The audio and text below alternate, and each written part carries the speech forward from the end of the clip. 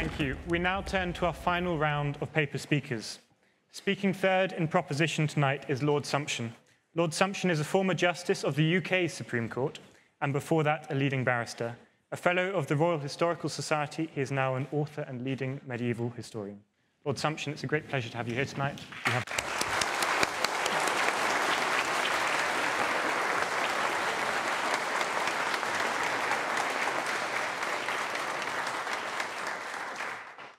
Mr. President, let's start by asking ourselves, what is the purpose of a constitution?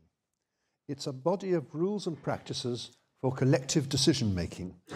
Its purpose is to accommodate differences of opinion and interest among citizens so that they can live together in a single political community. Does the US Constitution perform that purpose? The United States is among the most polarized countries in the world. Americans are bitterly divided about issues like abortion, same-sex partnerships, gun control, public health care provision, all of them issues which were settled long ago in other advanced democracies. It isn't the Constitution's fault that they're divided. Other democracies with very different constitutional arrangements are also polarized. But do we see, in American institutions, do we see them accommodating these differences? Do we see any functional collective decision-making process at all? Congress is log-jammed with no procedural way out. Filibusters obstruct controversial legislation, even, perhaps especially, when they have substantial majority support. Appointments of justices to the Supreme Court are obstructed by the simple device of the chairman of the Judiciary Committee refusing to schedule the hearings. Disputes within the majority group of the House of Representatives can prevent a speaker being appointed, with the result that no business can be conducted at all. Crude blackmail can threaten the government of the richest state in the world with bankruptcy by withholding the revenues necessary to carry on the most basic functions of government.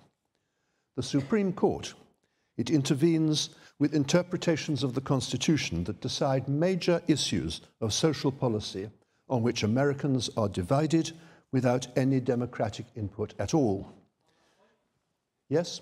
Has the UK Supreme Court also not chosen major issues which have been rather divisive within the past several years, which have divided this country as issues in the United States divided Americans?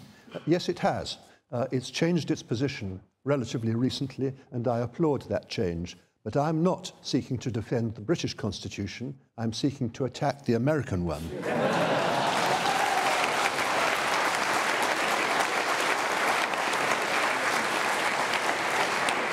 Now, because the Constitution is the supreme law of the land in the United States, the decisions of the Supreme Court cannot be reversed by any democratic process.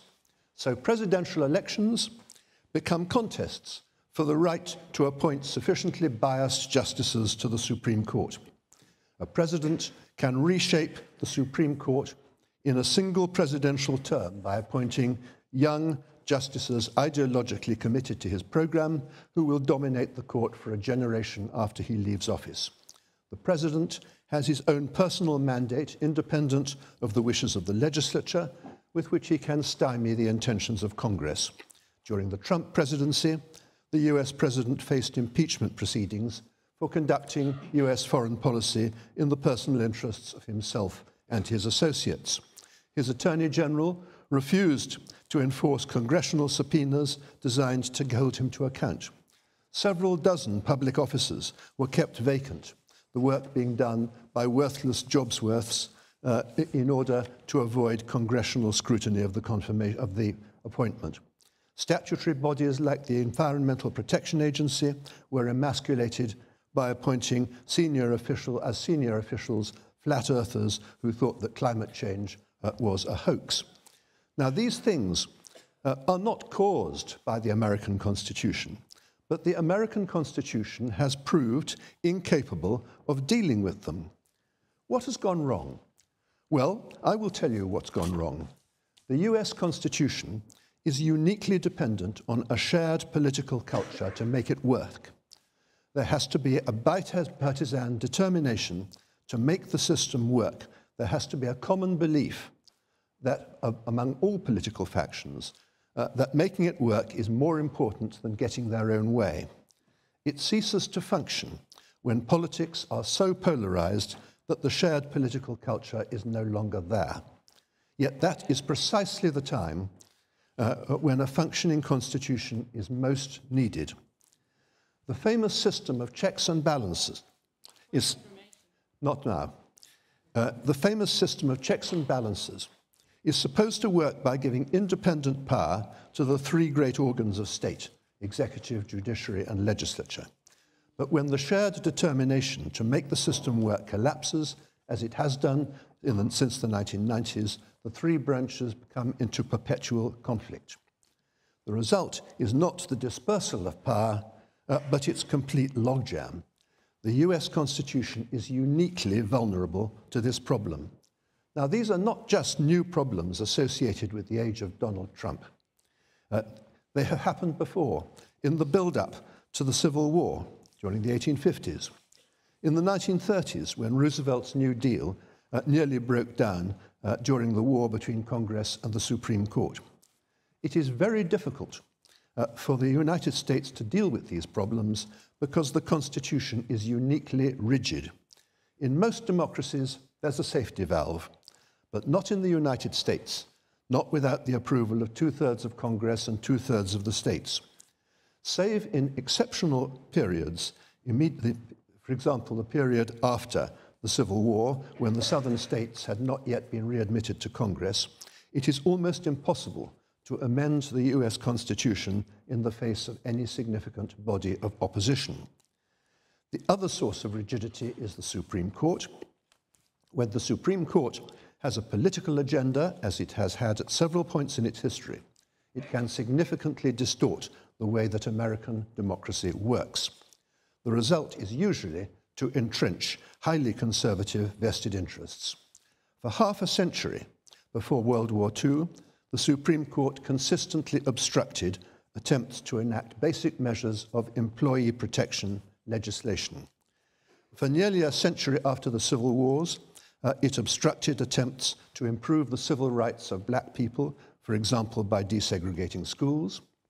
In Citizens United, the Supreme Court in the United States has decided that all attempts to limit spending on election campaigns by corporations are unconstitutional, which means that rich companies, pressure groups, and millionaires can buy their way to huge and disproportionate influence. And because that is now a rule of the United States Constitution, it cannot be changed until the end of time unless the Supreme Court one day changes its mind. In successive decisions, the Supreme Court has stymied every attempt by democratic state legislatures to control the acquisition of guns. That is the law of the United States until the crack of doom. And meanwhile, gunmen shoot up children in schools, people in churches and synagogues and clubs. Now, that's not a functioning constitution. It works well in good times, but it is hopeless in challenging times. But the good times are becoming rarer. America is entering what seems likely to be a long period of relative decline in which her post-war dominance of the world's economy is unlikely to survive. That is unleashing fearful economic and social problems to which the United States cannot adapt as other Western democracies have adapted. I would not wish to live under such a constitution. Would you?